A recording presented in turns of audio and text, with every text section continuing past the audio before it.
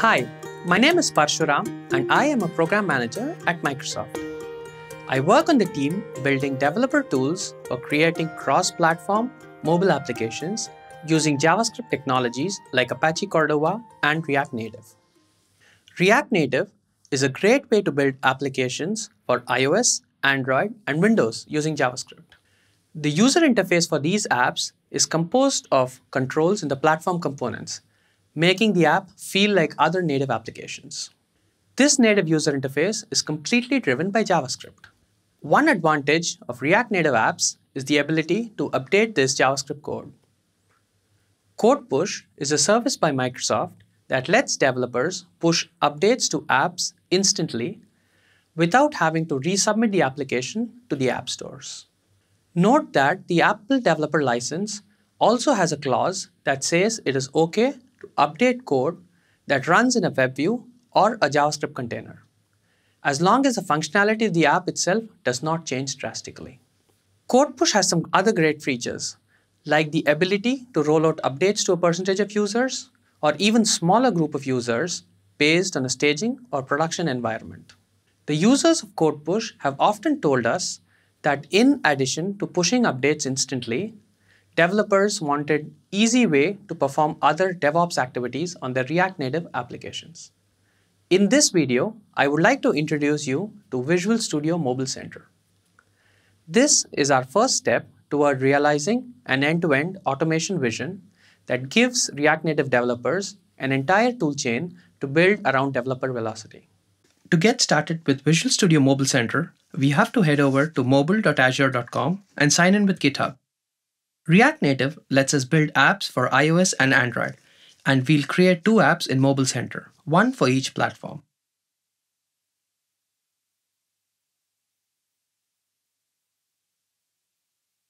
Mobile Center provides us various services like build, distribute, and analytics. Let us first set up continuous build process by picking up the GitHub repo where our code exists.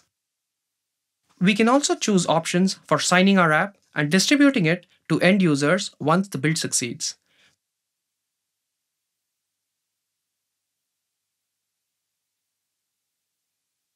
We do this for both the platforms.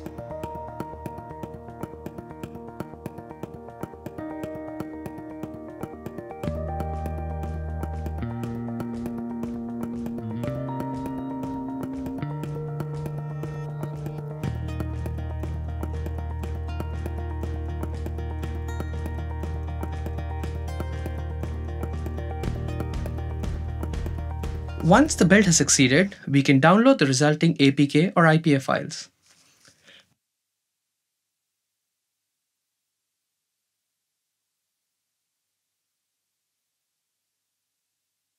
We had also selected the option to distribute these releases to testers and end users during the build setup process.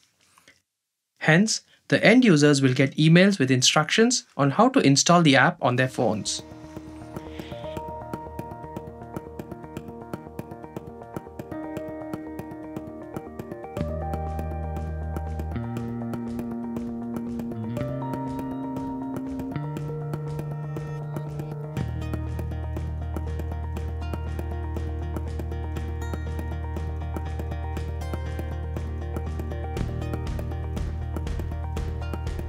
And here's the first version of the app, delivered to your phones using Mobile Center's distribution service.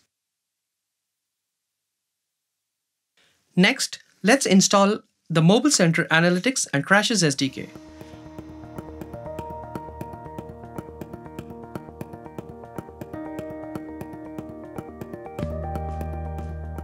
We download the SDKs from NPM and use React Native link to add them to our project. During the setup process, configurations like the app secret and when to enable the SDKs can be specified. After the setup, we use the SDKs in our source code. Let's add 3 buttons to our application. The first button is for analytics and sends a custom event to the server. Real-world applications may crash due to bugs either in the native code or due to uncaught JavaScript exceptions. To demonstrate the crash workflow, Let us use the other two buttons to simulate a native and a JavaScript crash. Once we commit these changes to our source code, the continuous integration system that we had set up kicks in and delivers the updated app to our devices. Clicking on the buttons on our updated app sends the custom analytics events and forces the app to crash. Heading over to the Mobile Center dashboard, we can see crashes and native stack traces showing up.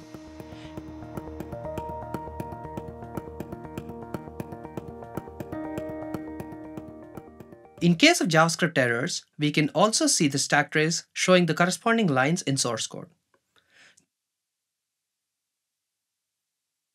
This is powered by the source maps that are generated during the build process.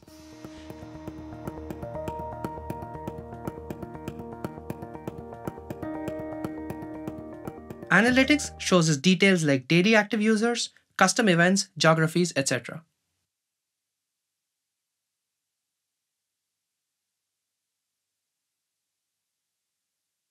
Next, let's add the CodePush SDK in our app and link to it.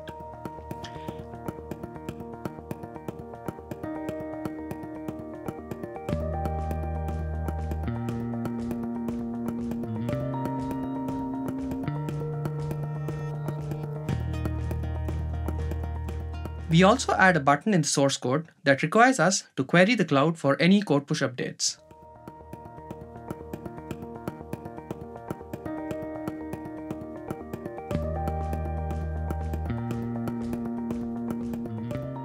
After the CodePush SDK is added and the user downloads the apps on their phones, future updates to JavaScript can be sent instantly.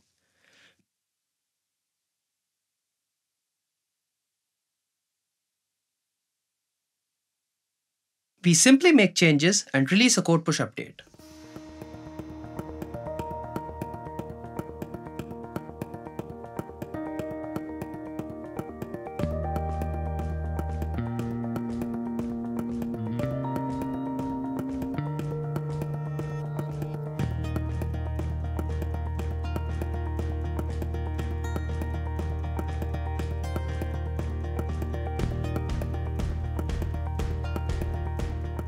The user is notified about an update right inside their app.